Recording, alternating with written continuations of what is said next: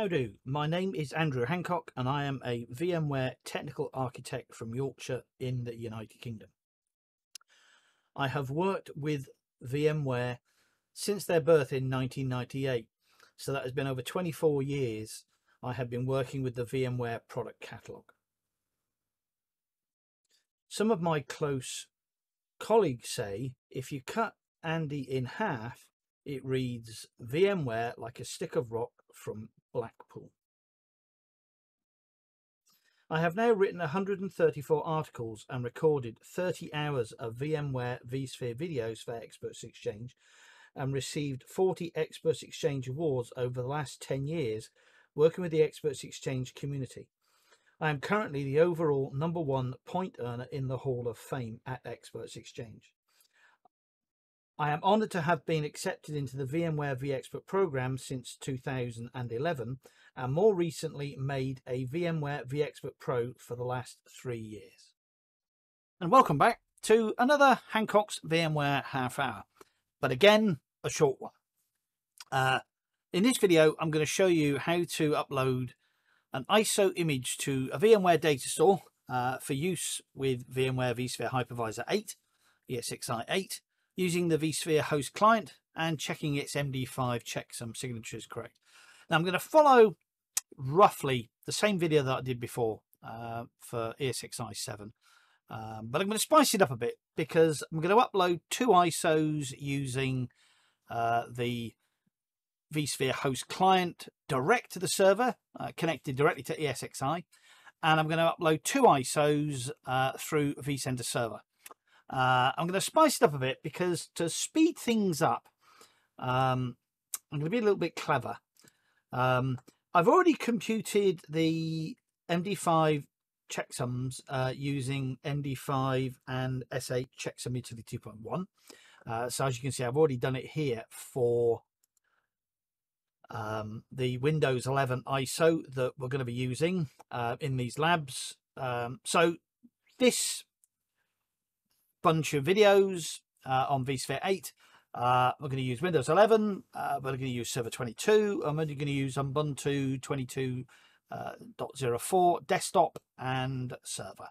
And just to spice it up a bit, something modern and up to date rather than using a Windows 2003 or a Windows NT4 ISO, which I've used previously.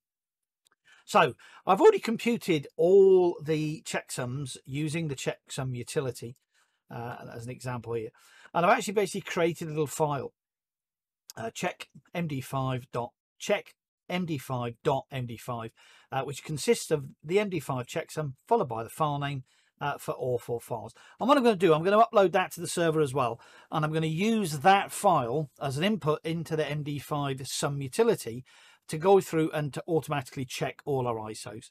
To check that they've been uploaded correctly to the data store and they've not been corrupted in any way. So we've finished with the MD5 utility and I've finished with Notepad++. So let's go to our server. So this is the ESX host client. So this is directly connected to our host. So I want to select the storage, the data store, which in this particular case is ESXi002_local_VMFS6. And I'm going to select data store browser. Now I've already created an ISOs folder. I wouldn't normally store ISOs on a data store which is used for virtual machines because storage is precious. I would normally put ISOs on a NAS data store via NFS. So on an NFS data store on a NAS, because that storage is normally much cheaper, and we're not using ISOs all the time once we've actually created templates.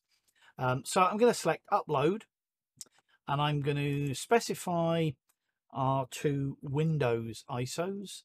Now I can only do them one at a time via the host client, so I'm going to upload the Windows 11. So that's uploading. So that's how we upload via the ESXi host client directly connected to the server. So that works on the free edition. So if you've just got ESXi, you haven't got a vCenter server in your organization, then that's how you would upload an ISO. So I'm going to go to our vCenter server, our management server that's managing our hosts. And again, I'm going to select the data store. And I'm going to double click ESXi 002 underscore local underscore VMFS. I'm going to click ISOs, and there you will actually start to see the file which is being uploaded from this workstation from the host client. So I'm going to select actions. I'm going to select upload files, and I'm going to select the remainder of these files. Now, using vCenter server, I can actually tag and upload multiple files all at the same time. So I'm uploading the 2022 server edition, the desktop edition of Ubuntu 22.04, and the server edition. And I'm going to click open. And as you can see, those are going to start to upload. And if we just go back to our host client, and that's uploading nicely there as well, and it's at 35%. So I'm going to bob off, and so I'll speed this up in post, and I'll come back when our ISOs, but before I do that, I'm just going to change directory on the server to VMFS volumes, followed by our local data store to ISOs. And there was one other file that I also forgot to upload as well, and that's our check md5.md5 file, which is just a text file, and that's what it looks like on the server. So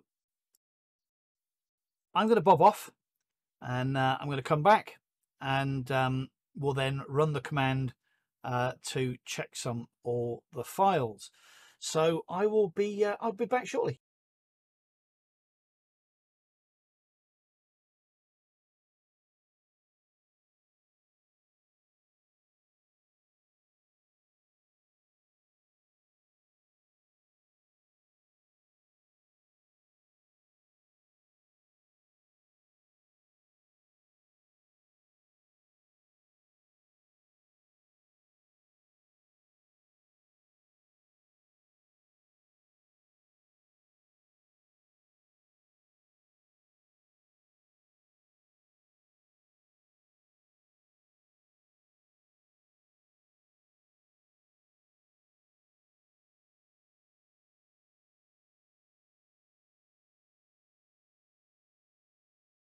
So we're going to type md5 sum space -c space check md5.md5 followed by enter.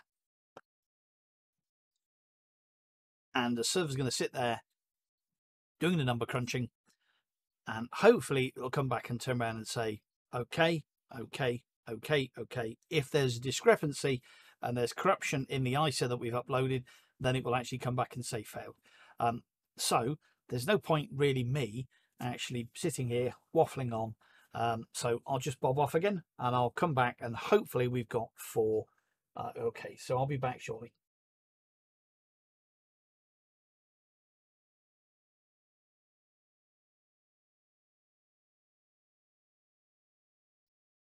Okay, so I'm back in the room. So great, we've got 4 OKs. We've got okay. So just to summarize, we've uploaded an ISO using the host client connected directly to our ESXi host server, and we've uploaded 3 ISOs in this particular case using vCenter server. We've used the MD5 and SHA utility to create 4 checksums. We've written them to a text file. We've uploaded the text file to our ESXi host server, and we've used that text file as the input to the MD5 utility to go off and check our ISOs that we've uploaded are all pucker and they're not corrupt in any way. So that's all I've got to say in this video, really. There's nothing more to say other than the fact that I thought I'd actually wear a different t-shirt for you today. Didn't think I thought I'd wear from my good friends, it's on this shoulder, NVIDIA, and I'd wear my DGX user group t-shirt rather than Experts Exchange one. Anyway, so thanks very much for watching again, and come back soon and start watching the other videos that we do when we start installing virtual machines using these ISOs that we've uploaded today. Okay, goodbye.